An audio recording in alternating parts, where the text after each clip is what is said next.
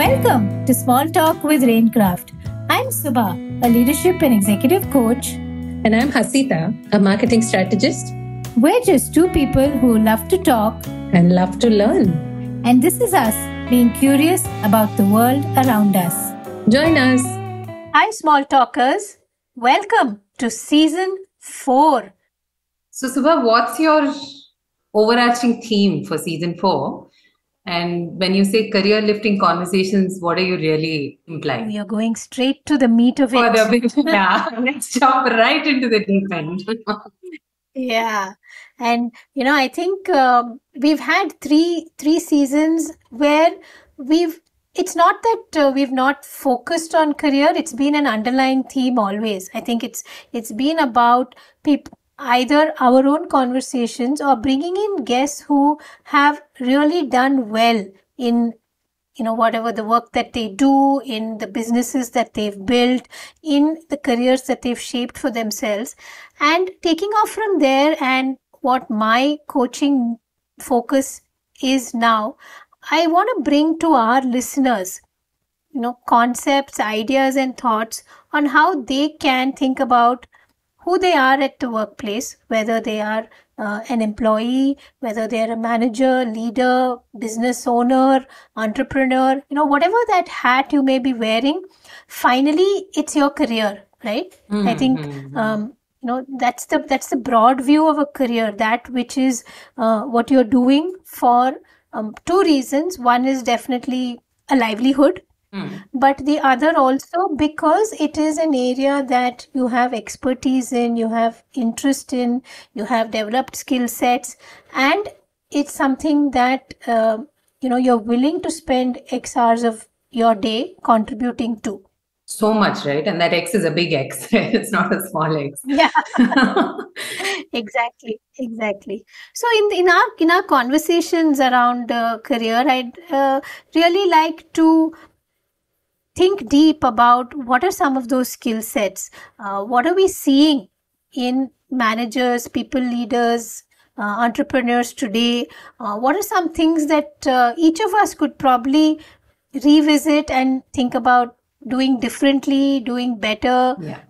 Maybe some things which we shouldn't be doing, so that those, like you said, long, big X hours that we spend in the service of our work and our career is meaningful, satisfying, and impactful. For sure, I think, and it's also the need of the hour is the sense that I've been getting, and I'm sure in all the interactions that I've had with my team members at this time, it's become very clear that nobody is doing it anymore. I mean, yes, to some extent it is sustenance. And you're not going to be jumping off the boat without some kind of, life jacket or some protection to that extent. There we go with my water-related euphemisms again. But we are all thinking about a much larger question, right? Like, how fulfilled am I? What is this taking from me today in the interest of a tomorrow? And what does that tomorrow even entail? So if I'm putting in a certain amount of time and effort today, what are the guarantees and what are the variables in terms of what that could translate like is a question that I think all of us are asking. So definitely in need of some clarity on a lot of these things today. No, for sure. One of my favorite kind of business icons, Mark Cuban, and both of us have, we generally do end up listening to wherever he does speak. And I heard him recently on adammgrant's new podcast. And that's really what he says, that the current generation at work, he says, I like to see that they bring in a lot of kind of all of themselves to the decisions that they make. They factor in a lot of things, right, about the work that they do. It's not just that, hey, I get to walk into this big brand organization at 9 a.m. and I leave 12 hours later, and that in itself should be satisfying to me because they're paying me to do that, right? That thinking is gone. And it's about, does it tick multiple boxes that it should, because that's how I want to live my life. Right? And that's important to keep in mind, that for many of us, and I think it's really not just the young generation. I think it's those of us who are in our 30s, 40s and 50s and working and knowing that you have to be at it for another, 20, 30 years, Yeah. we are realizing that there's a lot to learn from this young generation too. And maybe the pandemic was that shot in the arm that we needed to make us rethink a lot of what we took for granted. So true, so true. And the more I hire in content roles and especially creative roles, this is becoming that much more evident, right? The youngest of folk, they are not no longer saying, okay, let me give it a shot or let me see how I can be good at this. It's come down to, will I even enjoy being good at it, right? Eventually, it has to be satisfying to me that if I'm going to be putting in an X amount of time into an experiment, then the results have to be reasonably promising across multiple domains, I think. And a big one is the self, right? Self fulfillment, growth of the self as a holistic individual and not just as somebody who has come from a certain pedigree or has served a certain number of roles in certain kinds of companies. But also, what have I taken away in the process? How much time have I spent nurturing my own priorities? Whether that be cultivating relationships, whether that be forming meaningful connections with the people that we work with, which could be a huge priority today. I think 10, 15 years ago, anyone speaking about building meaningful relationships at work would have been seen as the oddity. But today it's almost non-negotiable, and I think we all want that. Correct. No, very true. I've got young folks in my team, and there have been a couple of discussions around certain clients or certain kind of work, whether we want to pick it up or whether we want to wind down on something. And I found their perspective always useful because I have somebody who she's very consistent in telling me that I don't want a client who is difficult to deal with. Right? And it makes me stop and think, because for a long time, I didn't think we had that choice. Like, a client is a client. Yeah, and in fact, I have been challenged by that notion as well. It's quite interesting. It hits very close to home because I have also been given the advice that unless you work with all kinds of clients, you will be sacrificing a certain amount of growth. But somewhere my intuition is telling me today that sacrificing mental peace in the interest of a larger goal, I'm sure it might work for some people in certain contexts, but it's not the choice that I want to make. Right. I want to work with people that I can send Christmas hampers to and really mean it. Right. I don't want it to be a formality that we do on an annual basis. Oh, and when you're able to I guess maybe it is a privilege, but when you're able to pick and choose, or when you're able to kind of make those decisions, it is very, very tangible. That peace of mind itself becomes very tangible, right? You can feel Yes, that is the goal now. You can feel that you don't feel a weight on your shoulders. You feel that the clients that you've chosen to stay with, you are serving them much better with a lot more positive intent. Yeah. You've chosen to give them your time and energy, and I think that's, and hence the outcomes are better, and hence you get more referrals, and hence you get more business from the same client, and it has a cascading positive effect too. Its own benefits. Yeah. I have this client who will invariably have breakfast on a Zoom call with the video on, and frankly, I find that so refreshing. I'm so done with the whole, have you dressed up? Have you put on a coat? Are you sitting in a professional environment? I think they have taken the first step to make it simpler for the rest of us to also kind of own the realities of today's workplace. So, and that's huge. And in speaking about, I think the theme of what the season is going to be, you have also kind of spoken about Mark Cuban's favorite piece of business advice, or the least favorite piece of business advice, which he flips. And what he essentially says is that you should be following your effort and not your passion. What do you feel on that? Because it's a bit of a shocking.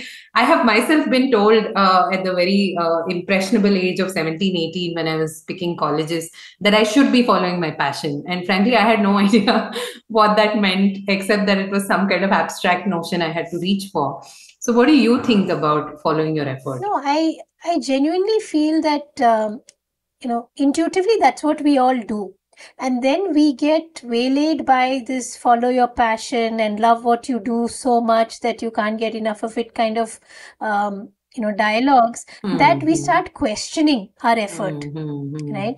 But if we stick to following our effort, I think it really takes us places. Because if I look back, I mean, I didn't have any deep passion for any kind of a career or any kind of work. Yeah. Honestly, I feel at those times when you're expected to have passion, you don't even have the information to know what different Needed to have a passion. Can I just say, I feel so relieved hearing that from you. That there are actually lots of people who don't have a passion, and it's okay to be that right? person. Like I call myself a default engineer. Like I landed up there because my passion was not medicine. I faint at the sight of blood. So I ended up in engineering. And then after that, engineering and deeper research and an MS in one of my core subjects was not my passion. So I ended up in B school, right? And I followed my effort because I could crack a cat like nobody, and I followed that effort, and I ended up in B school. And in B school, I enjoyed the finance courses, and I ended up with finance and technology systems, and I ended up with in Citibank. And I mean, like, what was this passion? Like, passion would have never got me here. Yeah. Right? And for 15 years, I had the ride of a lifetime, again following my effort. Yeah. Right? I kept doing things and I kept getting better at them. I kept enjoying what, I think the only criteria was like, am I enjoying what I'm doing? And that in a way defined some of my career choices, because I was in an operations and heavy people management kind of role, and I genuinely enjoyed it. So when opportunities came to be a salesperson, I felt like I don't, that's not where I'd be happy putting my energy and effort. Yeah. Yeah. Right. And so I stuck to operations. I did that for 15 years. I had a great time doing it. I mean, not that there aren't ups and downs and really bad days, but I'm saying overall, I was okay to put in those hours. Yeah. Yeah. Right. And build teams and groom people and make them the next level of leaders, etc., etc. And so even today, if I look back, there was no passion. I mean, it was just Yeah. It was what you did. Like, yeah. Yeah. yeah, it was what I did, but I kept kind of improving on what I did. I kept learning more about things that I did, and putting more effort and getting better at it, and that became my career, right? And now the next phase of my career, I still don't call it a passion. Sometimes I call it a calling, because the space of coaching is very intense, and it's very you really, in some way, you really need to want to be in that seat. Yeah. Yeah. Right. So I could at the most say it's a calling, but again, passion feels like too powerful a word, because there are days when I Don't want to be doing this have as the well. energy. Yeah. Yeah, for that conversation. And then there are days when I will do that even, from an 8 p.m. to 9 p.m. I'll have that conversation. Yeah. Right. But again, I'm following my effort. Right. And it's working. So when I look back at the early days of my career, so to speak, I don't think I saw it as a career at all, right? It was just a thing I did because it was the opportunity that was presented to me. And for a long time, it was true. It's only now, almost, I think, more than a decade later, I'm considering the fact that it might have by default become a career. So where do we go from here, right? So when you're really in the early days, what advice would you really give to somebody who's two use cases, right? One is where I know that this is something I want to be doing. I got into product management, or I got into consulting, or whatever else. And therefore, I want to be good at it, even on the days when I don't feel like being good at it. So that's obviously one kind of, and the others, people like me, right? Like, we just end up by default wherever we ended up. And we just followed that effort. I see that now, in the sense that we showed up every day and did the same thing a little better every day. And you end up in a different place. So which of these is really right or wrong? Or, there's a lot of confusion in my mind in terms of whether it's a choice or whether it's by default. I think the simple answer to that is that at any stage, right? And even if it's early stage, etc., just focus on being really good at whatever it is that you're doing. right? In the words of our other guru, Cal Newport, right? Like, be so good they can't ignore you, right? So keep getting, investing in your own skill base. How can I be, if my job is accounting, or if my job is writing, or if my job is teaching, what am I doing to really keep improving my skill set on a daily basis, and how is that translating to whoever I'm, kind of serving with that skill set? Yeah. And be dependable, be reliable. Like you said, just turn up every day and do the thing that you're supposed to do. And over a period of time, because you're investing in yourself, you're getting better and better at what you're doing. And there's no way that folks around you aren't going to see that. And then leverage that for opportunities that open up, next roles that open up, projects that open up. Leverage the skill set, saying, hey, I'm walking into this because I'm so good at this, but I'm also going to add something new to it. Yeah. And I'm going to add a new skill that will probably serve me for the next X number of projects or, roles. Yeah. So what we're essentially saying is that with that amount of daily, weekly, whatever consistent effort, mindful effort, maybe even to some extent, that consolidation does end up happening. And maybe it is true in the sense that clearly, if I've done this for so long, then there is some level of interest in it. It wouldn't be, a default. But I'm sure there was that point in time where it was no longer a default choice, and it became something that you more actively invest your time and effort in. And I also like this idea so much more because it doesn't then put you in a gridlock with just one identity. Yeah, true. And even if I think of my journey in Raincraft, if I had told myself that writing is my passion, and, the written word is my passion, etc., I would feel really bad when my energy for it died down, right? But I followed where the effort was taking me, and I said, okay, 4-5 years, 80 to 100 clients, I've done a really good job following my effort on the writing and content side. Now it's not feeling, or rather now it's feeling like painful effort. Yeah. Right? I'm not enjoying it anymore. And so I'm going to question whether I want to be doing it or not. And I came to the decision that I've done that. All my effort and energy is going to go towards coaching. Right? Because that's where it's making sense for me right now. So it's okay to drop things. It's okay to, again, maybe in a couple of years, I'll add something else, right? Where the effort comes easily to me. Easily, not in the sense that the work is not a challenge or difficult, but the mind and body say, yes, go do this. Yeah. So what I'm also hearing is that, first of all, lower that barrier of wanting to be passionate about something. And if you don't find it, then, oh God, your life is in ruins. It's probably not that. I think all of us fall on the spectrum somewhere between those two extremes. Good for those who, follow their passion. And I'm sure there are those rare use cases whom we all are inspired by. Virat Kohli most recently. That guy was born to play cricket. Like, there's no other. But interestingly, I think he's actually the poster boy for following your effort. Because no matter what, right, whether it's a duck or a century, the next morning he's in the gym.